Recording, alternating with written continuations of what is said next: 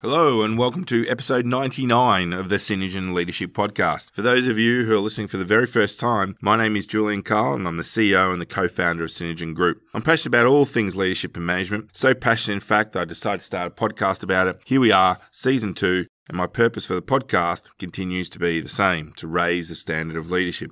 In today's show, I speak with Nancy Youssef, who is the founder of Classic Mentoring and Coaching. Nancy has disrupted old models of mentoring new to industry mortgage brokers and is playing a crucial role in nurturing the best of the industry's next generation. As a passionate mortgage broker and educator of new talent, she brings her love of service, teaching, learning, and her commitment to the highest professional standards together to make a difference in the lives of her clients and the careers of her mentees. With a personal belief in practicing what she preaches, her ability to dig deep in business and in life to align her values with a classic branded business has seen Nancy grow into a unique position of professional leadership in the mortgage and business community. Nancy has been recognised by winning the MFAA Excellence Awards for the Best Social and Community Champion in 2016-17. as well as the Advisor Magazine 2017 Better Business Award for Best Social Responsibility Program.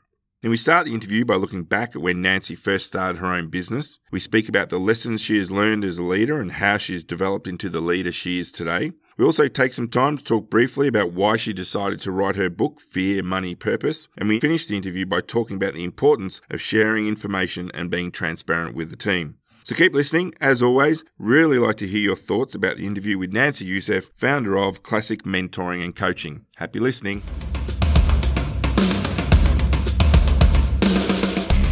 Welcome to the Synergen Leadership Podcast with Julian Carl. Julian returns in 2019 with weekly conversations with leaders and authors from Australia and around the world, giving you the opportunity to share in their journey and learn from their expertise and knowledge.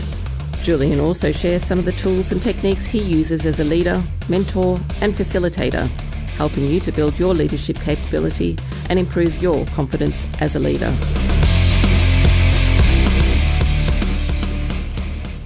Welcome, Nancy, to the Synergen Leadership Podcast. Really appreciate you taking the time to be a part of it. So that the listeners have a little bit of context, could you share a little bit about you and what you do? Thank you, Julian. I'm really excited to be on the podcast with you today. I do a few different things. Most recently, so I work in financial services. I've got a business by the name of Classic Finance, which I founded in the early 2000s. And that business is predominantly a finance broking business, providing lending options and credit to people looking at getting into the property market. Following on from that, I then founded a second company back in 2012 around mentoring and education, as that's really my passion. And looking at that business was really finding a gap in the financial services space, particularly around finance broking, for new to industry entrants that were coming in and needing support. And so I've run that business simultaneously with the finance business for the last over almost a decade. Recently, I wrote my first book, Fear, Money, Purpose, and on the back end of that, I've also been doing a fair bit of keynote speaking and amazing things like being on this podcast. So, yeah. So what is it that attracted you to financial services? Probably my own journey, to be honest with you. I had no idea about finance. I was never really a maths enthusiast at school or anything like that. And having worked in various roles before finance, particularly in marketing and sales, and in operational roles, I sort of stumbled into financial services when I engaged the services of a financial planner in my wee mid-20s, when I sort of thought I better be sensible with my money and look at how I can invest in my own property. And at the time, I'd already bought a first investment property and realised after a meeting with a financial planner that it wasn't structured correctly, and the loan that I'd sought at the time, and that I really had no idea about what to do next. And, finance is such a maze, and, there were so many options that I was quite confused. And so I went on this journey of getting good advice and education. And once I started on that journey, I met a bank manager who then offered me a job. and the rest is history. I sort of jumped into banking, did a couple of years in that before I realised that I was very passionate about helping people like me who had no idea around the finance maze. And so that was the reason that Classic Finance was born, really to help eliminate a lot of the confusion and help people looking for loans to have access to those loans in plain English, as I called it back then. So that was the main driver.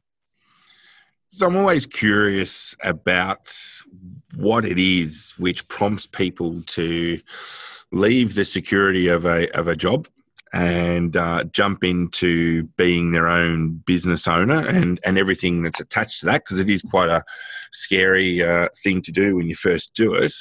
Was there a moment? Was there a catalyst? Was there something which made you say, "No, I'm going to take the plunge"? Quite vulnerably and quite authentically. I think I was just too young to know any better. I just jumped in, and I think I didn't really give it a lot of thought, and I very openly share that in my book. It was one of those things where I knew from a young age, I always had this ambition, and growing up in a family that were all self-employed, I always had this ambition that I'd own my own business before I was 40. And being impatient as I was, and I think really having a passion for travel, I wanted to be able to have the flexibility to travel as often as I could. And, you know, by starting a business, I knew that I could, you know, have flexibility as well as, you know, work as hard as I really wanted to, but knowing that I was working hard for my own business and not for somebody else. Little did I know at that time that, you know, you've actually got to start making money before you can think about traveling and having the flexibility to rush off and do the things that you want to do. But certainly it was probably a little bit of being naive, actually, that I jumped in. But at the same time, it was a determination and a passion to want to be my own boss that really helped get me through those first few years. Because I think it's always interesting to consider what leadership looks like when you're running your own business, because I do think it's different to when you're a leader in a large organisation. So I'd like to take you back to where it was that you found yourself really needing to exercise some leadership. First time you need to exercise some leadership skills within your own business. Yeah, and I think when I first jumped in, I played it safe. And I, you know, when you sort of spoke in the previous question a little bit about leaving the security of a corporate job and, you know, the regular paycheck, that was certainly a massive fear. And so at the time I managed to, you know, raise some capital to have aside 12 months worth of expenses cover, so that if I wasn't making enough money, I would have some money to fall back on. But at the same time, in that first couple of years, I also took on I took on a contracting role around education, which meant that I would contract out training and receive a small retainer each month as well. So that kind of safeguarded a little bit of the fear around letting go of that pay packet. And for the first probably for the first 9 years, I sort of just outsourced a lot of things in the business. Not everything. There was probably more I could outsource, but I didn't really want to hire anybody just for fear of, you know, having to commit to paying someone else a salary, or for fear of not wanting to, you know, grow the expenses of the business, or you know, putting somebody on that may be a bad hire. But after being in business for almost a decade, I knew that I had to take the leap. If I didn't, there was no way that the business would grow. And so it was at that point where I hired my first recruit. And that was when I really had to start learning about, you know, being able to lead the business. And I think the biggest lesson at that time, or the biggest thing that I had to do, was identify what I was passionate about in the business, what I was good at, and then delegating to my first employee the things that weren't necessarily great use of my time, or weren't energizing me in what I was doing, or adding value to the business overall. Okay. And so that must have been an interesting time when you had your first team member. What was sort of your biggest learnings from a leadership perspective? Look, the biggest learnings, and I think being a leader, you don't sort of wake up one day and, you may demonstrate leadership capability, and I think if you're strong and you've got the adaptability and the resilience and the empathy and a lot of things that leaders do need to demonstrate, they're sort of the core things that you need to have. But certainly working with different people, you develop that skill over a period of time. And so I don't think I woke up at that time and thought, yep, today I'm a leader and I'm off, I'm going to go. But one of the biggest learnings that I did have at that time was how to not only recognize my own strengths, but also recognize the strengths of somebody else. And really, I think the biggest thing was to be able to listen, to have strong communication and understand that if, things weren't going the right way, what was the main reason that was. But I also recognize the importance of, checking in and, having ongoing conversations around the vision. I think when you are able to impart what your vision is in your business, too often we just assume, or I found that over the years, you kind of sometimes assume that your team or your staff know what you're trying to achieve, but sometimes they actually don't. And so the importance of being able to share that vision, and I think a good leader that can share their vision and also get their team energized and on board and what I call buying into that vision, will certainly help a business grow a lot faster and a lot healthier by having people on board with what you're trying to achieve overall for not just the business, but you also as an owner of that business. Yeah, I think it's a really interesting point what you say about the vision and making sure that people in your team understand it. Was there an event, a moment when you realised that the person that you were leading, they weren't aware of the vision? I think certainly in the first. Certainly in the first 12 months, it was very much a reactive style leadership. It was kind of like, you've come in, I'm really strapped for time. I've got so much that I want to do in terms of processes in the business. And it was just very much hands-on, let's go, go, go.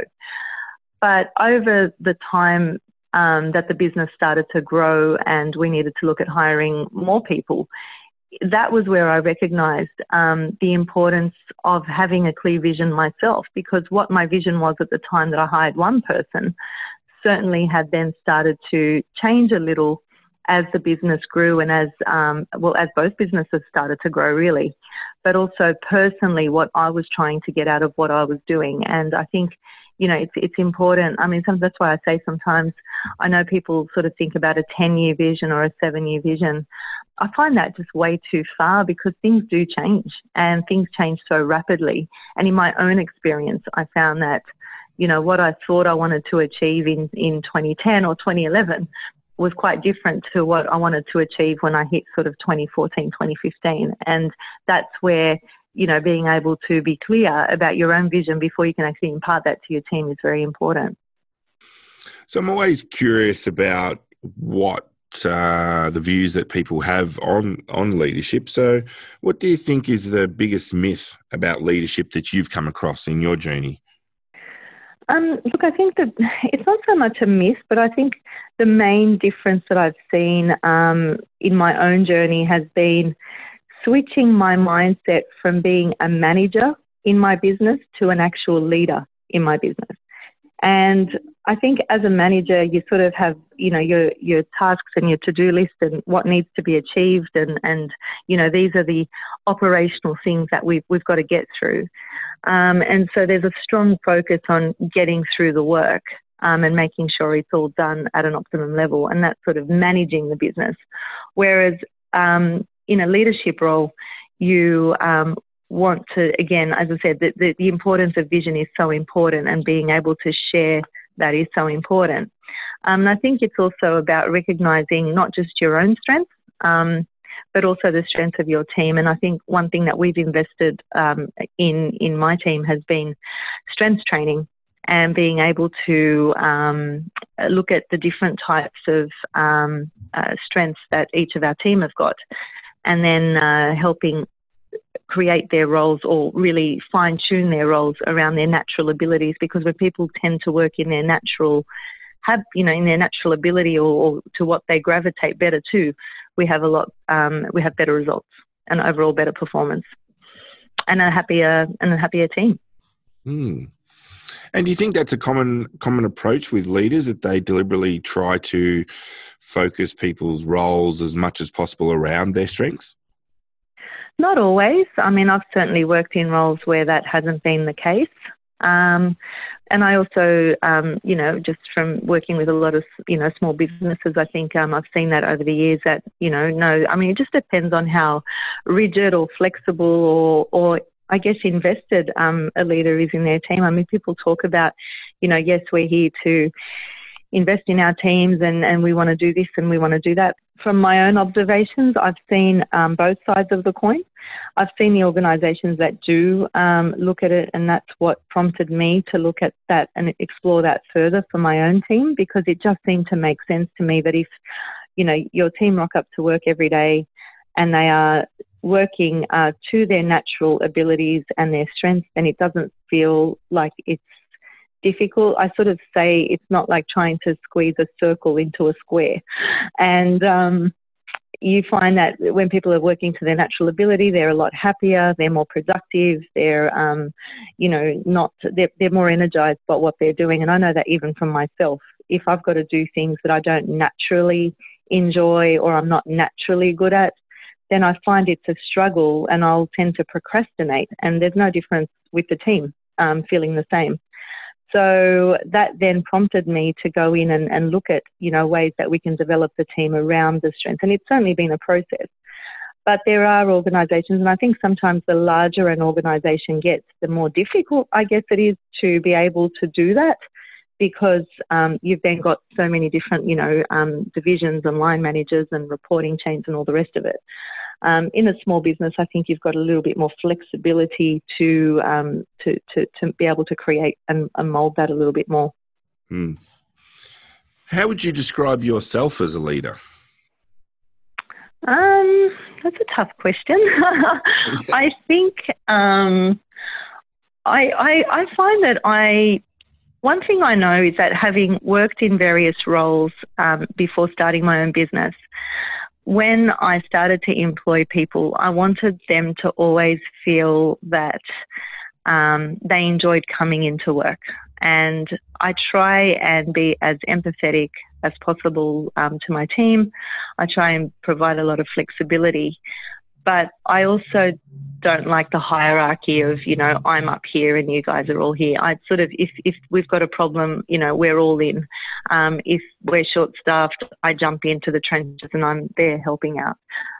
So I sort of find that, and I think being a little bit vulnerable also has worked really well for me, in that, being personable, vulnerable and authentic with the team is really, really important. And so I find that my own leadership style is not one of, I guess it's not too rigid. I'm quite fluid and agile and flexible, and I tend to adapt. But I think that comes also from the role that I did for a long time in finance, in that you need to, be a good listener, be empathetic, and adapt to different types of people that you deal with. So I think of myself as pretty strong. A little bit courageous sometimes. The team says a bit fearless, but I think that's a bit of a cliche. But certainly there'll be things that I get really excited by, and I think that's the entrepreneur in me, where, there's ideas and I sort of come in and I have the ability to actually build excitement and attain that buy-in I spoke about earlier from my team to deliver on a vision. And I think because of the nature of the work that we do at Synergen, I'm always curious about, are there any particular methodologies, frameworks, models, tools that leaders use on a day-to-day basis? Are there any that really resonate with you? Yeah, so the two things that I've invested in over the years, which I call, and I strongly believe were game changers for my business, to help the business overall from a structural perspective, but also from helping each individual team member. And the two things two programs we invested in. One was the EOS platform for which is the entrepreneur's operating system, which we implemented into the business. That really involved us sitting down. And again, I run a very small team. We have a mix of staff and contractors. But at that time, when we implemented the EOS operating system, it involved a few of us off-site for a couple of days, unpacking and really defining our vision, values, creating, our core strategy and our focus for, the next 12, 24 and 36 months, as well as building out sort of a vision for the business. And by having the rest of, sort of key people that were doing key things in the team, on board with that meeting was really, really beneficial. And creating that strategy for those couple of days then gave us the foundation to implement the other tools as part of that operating system. So that was one that I found was great for our business. The second thing that we now do for every person that comes in into the business is getting them to do the Clifton Strengths. I'm not sure if you're familiar. You may be. It's the top sort of. We invest in it in that it provides us with the top. There's usually 34 strengths that it sort of creates a report around. There's a survey, a questionnaire that each staff member completes. And then from that, we identify their top 5 strengths, which then helps us in terms of communication, in terms of the role that we're creating for the person. And it also helps us with, having a bit more cohesiveness around the team. So in terms of the strengths assessment that you get people to go through, I'm curious about how they respond when you ask them to do that. Okay, so recently we had a new sort of contractor starting with us, and when I had to explain it to him, he was a little bit confused because he'd never done anything like it before, and sort of asked the normal questions like, why do we need to do this? Is it sort of like analysing my personality kind of thing, or is this like DISC?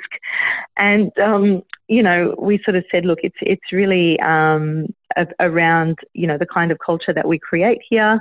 It really helps us, and it helps me to be a better leader for you when I understand your strengths, and ensuring that the role that you're doing is going to be a role that you're actually feeling inspired and, something that you really gravitate to. But it wasn't just myself. I think the fact that the team have seen the benefits of having these assessments done and what it's done for us as a team, and what it's doing for us every quarter when we sit down and we reflect and we review and we talk about, our challenges. We also have, discussed our strengths and how we've used our strengths on a weekly basis to, overcome certain issues, whether they're client issues or whether they're operational issues. I mean, every week we talk about how we've been able to use and navigate with our strengths certain situations. What was really pleasing to see is that I didn't even have to convince this person, because the team were also there sort of really endorsing how important this is and how much it changed their role and how much it really helped them.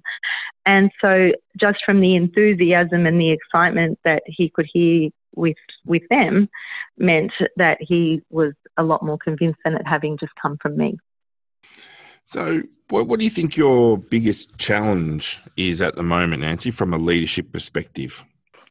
Time. I think it's time is one of those things that it's such a precious commodity, and something that we seem to keep having less and less of. And I'm a big stickler for time management, so I try and stick to, and we all work to it in my business. It's an ideal week, and it's not always so ideal, but we always say that with a plan, at least we're 50% of the way there than not having a plan at all.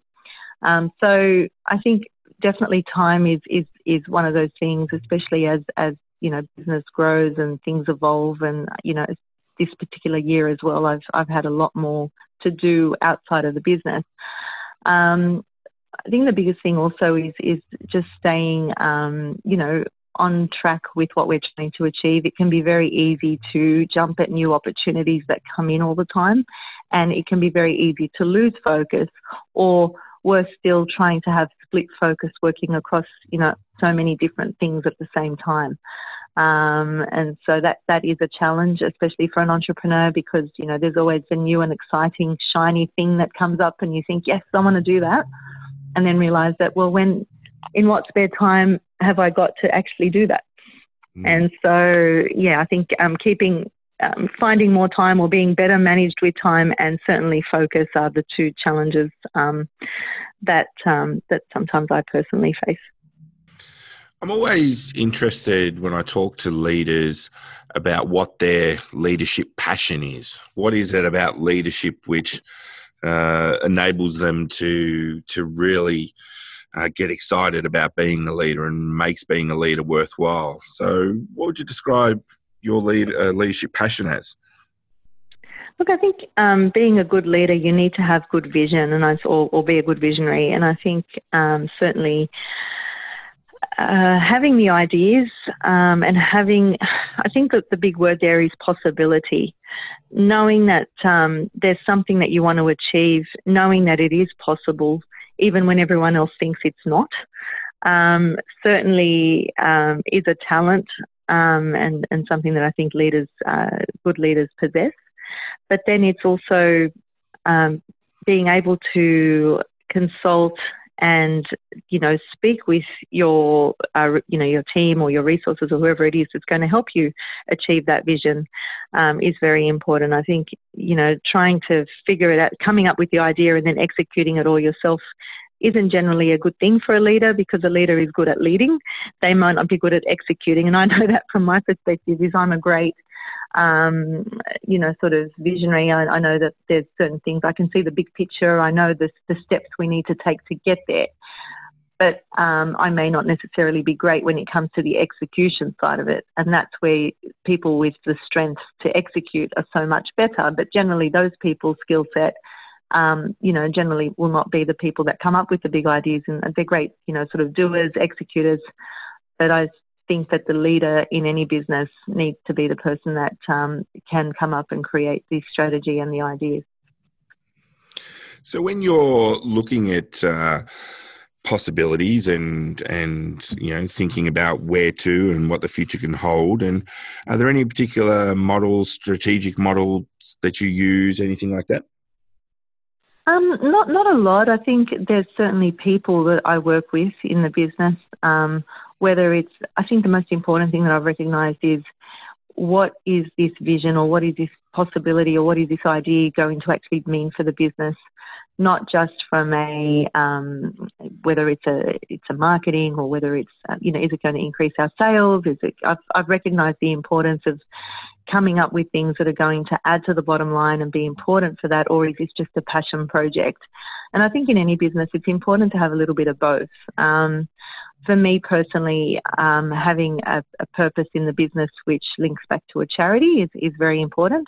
And although that's something that doesn't add to the bottom line, I think it's definitely been great for us from a social responsibility aspect. Certainly for me, it's helped, drive my own purpose in having a business that stands more than just for profit, or stands for something outside of only profit. And that's quite maybe a paradox in financial services or when you're dealing with money. But at the same time, I think it's important to understand, and I haven't got a particular model, but I certainly have people and experts and advisory people in my business that I consult with when coming up with these ideas.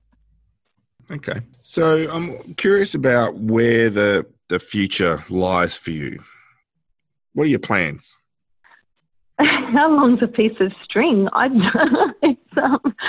There's always new ideas brewing, and there's always, particularly on the back end of a year in financial services where we've had the largest Royal Commission of its kind.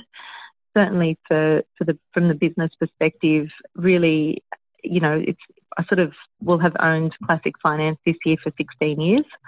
And having written the book and doing a lot more in the speaking space, I definitely think the future is going to be education. I see the opportunities in our industry and the wider community around educating and, having spoken to a lot of consumers and people who've lost a little bit of trust in financial services providers. That I think when you're looking at rebuilding trust, education does play a key part in that. So certainly continuing on our education path of educating not just our clients around finance, but also helping build a stronger industry with people that are looking to come in. So, I think just continuing on that path, and maybe another book, Julian.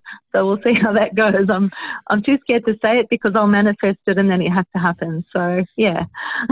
well, you know the problem. You've now mentioned it on the podcast, so the listeners are going to be wanting to say, when's this new book coming out? Yeah, no, that won't happen. I'm still enjoying the thrill of launching the first one just a couple of months ago. So I'd say watch this space, but not before the next sort of 12 to 18 months. But also we're doing a lot in the charity space and raising money for the Hunger Project. So only recently we had our annual fundraiser.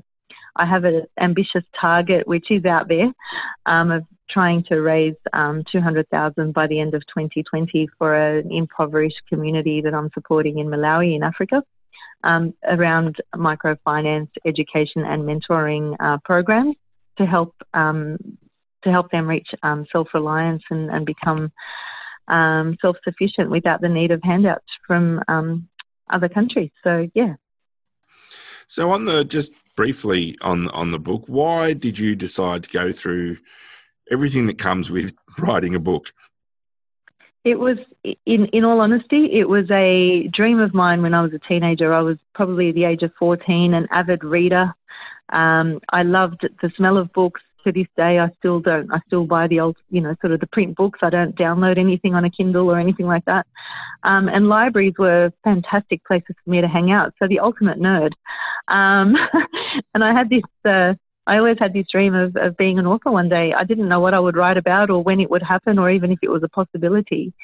But then in sort of late 2017, a couple of things happened for me personally, which got me reflecting on my journey as a business owner and as a mentor and as, somebody who'd worked with helping people achieve their own financial goals. And I thought to myself, if there was one thing on my bucket list that I haven't yet achieved that I'd like to do in the next 12 months, what would that be? And in looking at that, I'd done a bit of travel already and there was a few other things that I've been fortunate enough to do. And writing a book was still on that list. And I thought, well, Nick just kept screaming at me, when are you going to write this book? And I thought, well, if I don't start now, I'm never going to do it. And there were a couple of things, as I mentioned personally, that sort of helped to, I guess, make that, goal more achievable in that, following 12 months that were coming. And so I sort of focused and said, yep, I'm committing to this. And off I went, again, not realizing the journey of what writing a book actually involved. And so certainly coming out 18 months after that decision was made, I've been very, very proud of what I've been able to do with it. So, yeah, definitely I think it's an addictive thing. And we spoke about this earlier, is that once you've written one, there's certainly a possibility to write more. So we'll see how we go. And before we started recording, we're also talking a little bit about both of our passions for mentoring. And you've structured your business in such a way that you have a separate party business which does the mentoring and coaching. Why did you decide to invest that heavily into that building that part of your business about mentoring and coaching? So the first thing that happened was, whilst I mentioned earlier that whilst I was building my business, so even when I started my first business, I'd had I'd had a formal qualification in training and education, and I'd worked and done a lot of training, and I enjoyed training. And I can talk with my mouth full of marbles underwater, as they say. So, being in a classroom environment and being able to articulate and impart knowledge is something that I've always enjoyed doing. So whilst I was building the first company, I always had an educational contract role on the side that I was doing. That was my passion. in addition to what I was doing on a day-to-day basis. Now, around sort of the late 2000s, there was sort of around the time the GFC hit, certainly our industry was going through a shake-up, and I was looking at, what it is that I wanted to do. I'd already been in business for almost a decade, and I was looking at what the next decade was going to hold. And at the time, the industry was speaking a lot about how are we going to attract new talent. We really need to look at how we can better support people that are coming into our industry, because at that time, there was about 65% attrition rate for new entrants that will enter our industry and not make it past the first 2 to 3 years, which is very high. And so from a succession planning and, industry growth perspective, it wasn't looking very promising. And at the same time, there was also an aging population of finance brokers who'd been around the industry for many, many years and decades. And I saw an opportunity to perhaps look at my own business and my own succession plan. And I asked myself the question, if I was to, stop doing this tomorrow, what is it that I would do? And, the first thing that came into my mind is very passionate about teaching others and educating. And so that naturally led me to look at what it was that the industry wanted. There was some discussions taking place at the time with the Mortgage and Finance Association and a couple of other sort of bodies, talking about how to attract new talent. And so from those conversations, an opportunity came up for me to start providing and facilitating a structured mentoring program. And so I jumped on board with that. And then as I started to do more and more of it and seeing the success that we were having with a structured pathway for new entrants, and seeing how much inspiration, not only that I was giving in my nurturing journey of these small business owners and new business owners, but I was also getting quite, inspired myself. And I think that's where mentoring can be quite special, is that it's not a one-way street. And so as the business started to grow, we were taking on more and more new entrants. And, we wouldn't take on everybody. There was certainly an interview process, and we needed to make sure that our, values aligned. It was going to be a 2-year program, so you needed to know that you could work together for 2 years. And, seeing what mentoring has been able to do for me personally has been a huge, huge reward. But also, for me, the biggest reward is watching the people that I've mentored really succeed. And many of them have gone on to win, some significant industry awards, seeing how, by having the structured mentoring and having the right guidance and support, they've been able to really change their lives and leave their corporate roles and replace their income within a few years, and then build some robust and sound businesses. And that's massively rewarding for me. And how do you continue your development as a leader? From a different, I'm fortunate enough to have met some amazing business people along my own journey, but I also have some mentoring myself. So I think, you can't be out there nourishing others without nourishing yourself as well. And so I've been very fortunate to have access to some very, very successful people in my industry as well as externally. I've also been fortunate to have a lot of strong female business owners, a lot of, people in my industry who've supported that role over the years. And I also am part of a structured peer-to-peer mentoring group that I catch up with on a monthly basis, who I refer to as my advisory board. So, we bring different strengths and different skill sets. So I'm quite fortunate in that I have various avenues for soundboarding, challenges and helping. I've got some individuals in my life that help me with my own growth, but also investing in various professional development programs, as we discussed earlier. I'm noticing a real trend towards small businesses really trying to create more of those advisory boards, those peer-to-peer mentoring relationships. How did you get into that? Was it something you started, something you were asked to join?